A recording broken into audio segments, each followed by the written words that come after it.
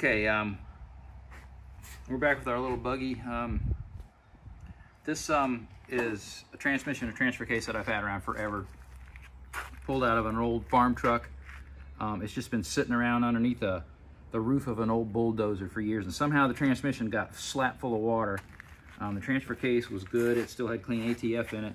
But this is a new process 435 and a cheap chain drive NP 231. There was so much water in this thing, and it had been probably sitting in there for so long that I was really scared of how much damage was done, but it really wasn't that bad. What the problem mostly was that the shift rails in here got rusty from sitting. We cleaned them up, filled it with oil, and honestly, it's done pretty good. For the 25 horsepower, hopefully, that we're putting through this thing, it's not gonna harm it at all. So we just had to manually shift the gears themselves around with a big brass drift and get them freed up. So we're gonna put the top back on, see if we can get it shift through the gears. And if so, then we're just gonna throw it in the frame and show you what we got, put some clamps on the leaf springs, see if we can make a move under its own power.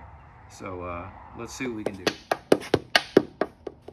Gently, make sure you hit in the middle. Look right where you wanna hit.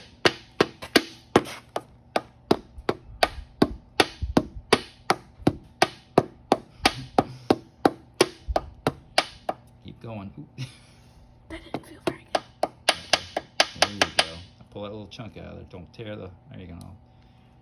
Peel it up out of there. There you go. I'll knock holes in it. Okay, we're back with this thing. We got the little motor, the little D662 bolted up to the transmission.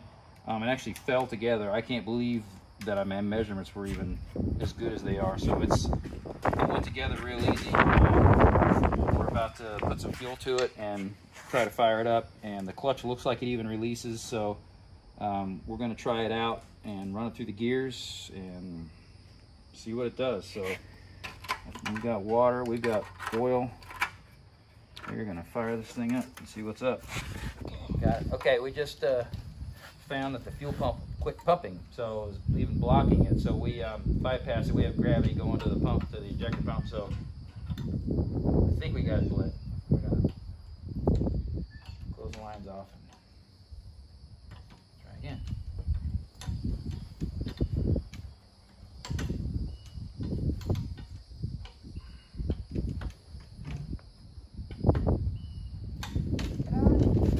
Okay, here we go. Now let's try it.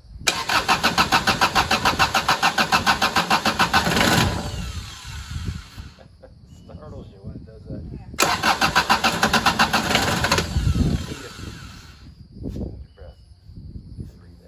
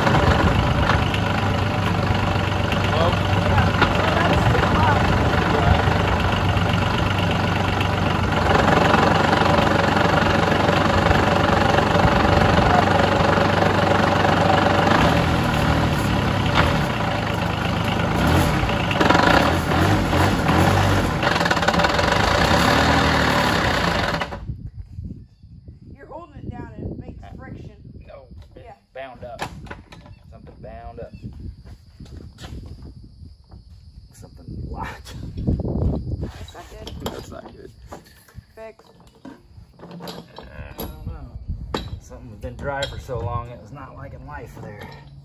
I don't know what it is, but I'm liking it. Transfer case, the planetaries, maybe. Guess we gotta. You hear it go, yeah. Something was binding. Guess we had to run it in a little gear. Yeah, that's not nothing, not a lot to do with it. It's planetary, so let's bitch. Let's fire back up. Go.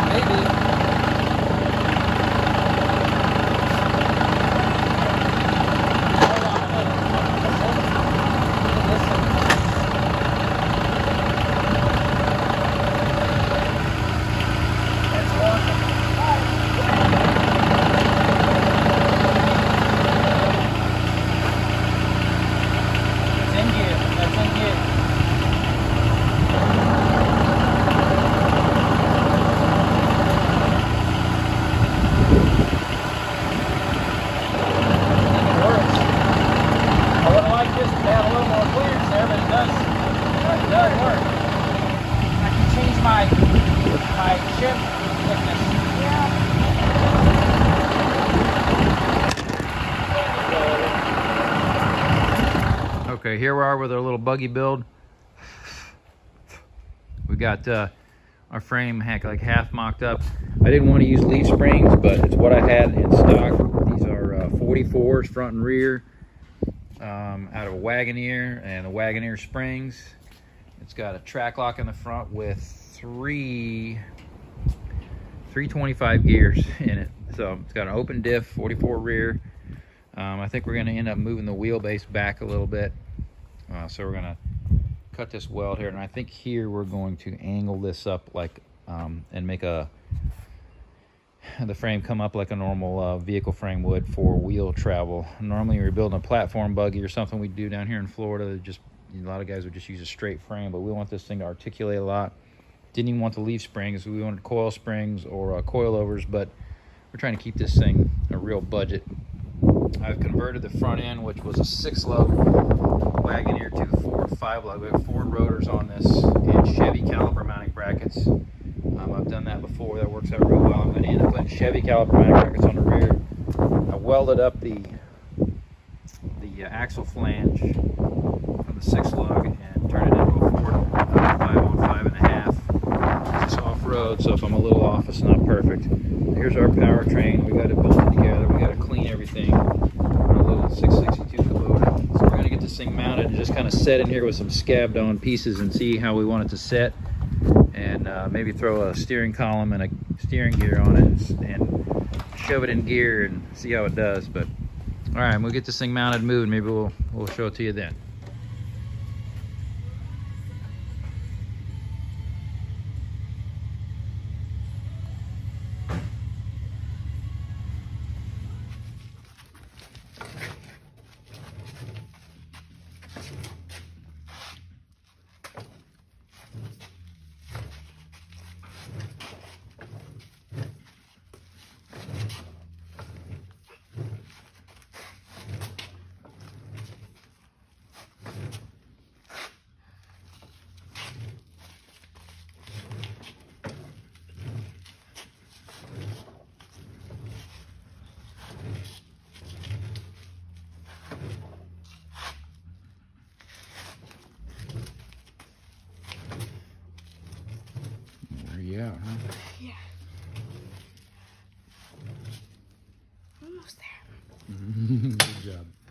all the way. Just keep going around. Oh boy. Beautiful. All right.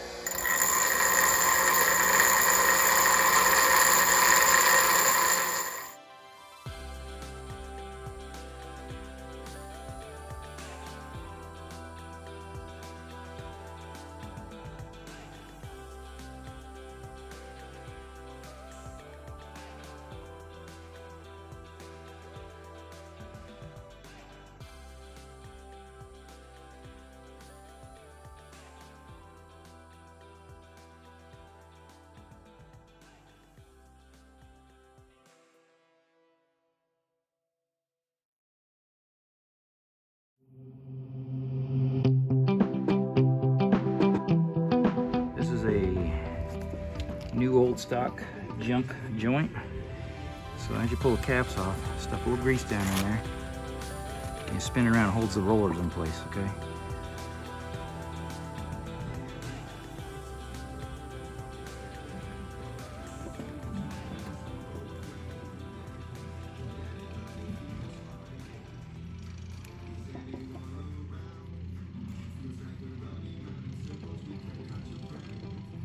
Okay, now you gotta find where the other grease fitting is, right? See it? Stevie? Yeah. Okay, now that's where that one goes, and you want it in the same spot on the drive shaft, and you want it inboard. So that grease fitting faces inwards, and this grease fitting faces inwards. So that goes, this joint is gonna go just like that. Makes sense? Yep. So now, we'll just set this in here. Like so-ish. Alright, we'll get one of our bearing sets, bearing caps there. You work it over, slip it on there. Okay. Alright, trick it over.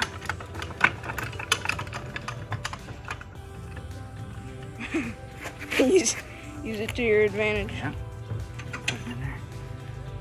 If it binds on you, you can take your hammer and you smack the vise, and it'll kind of self-center. So now, here's another trick. There you go. Put it around. Go back to the other side. Now you slip the U-joint slightly out of that one and try to mate it up with this one. You feel it when it starts slipping in. Now at this point, Slide it back into the vise. well, you can, but if you can hold it centered and just kind of, you can tap your cap in firmly-ish.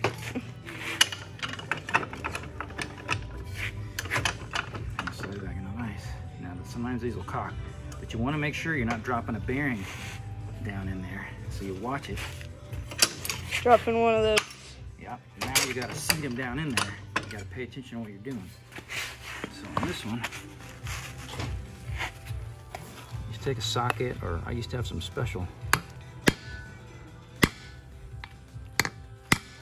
Okay, get it down below the groove. Okay. Which I think I'm there. Looks Go like a it. little far that time. Put your snap ring back down in there. Push it around. I don't know if I'm far enough or not. Yeah, it looks like it. A lot of times you want to get it into such a position you got to snap it. Now roll it back over. Take your Smack this socket. one down. Yeah.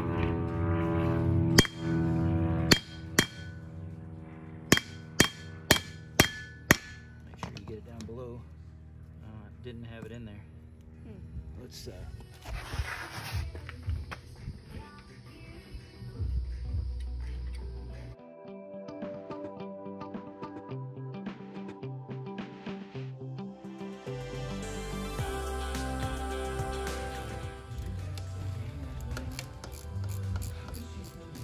decided what all you want to give me?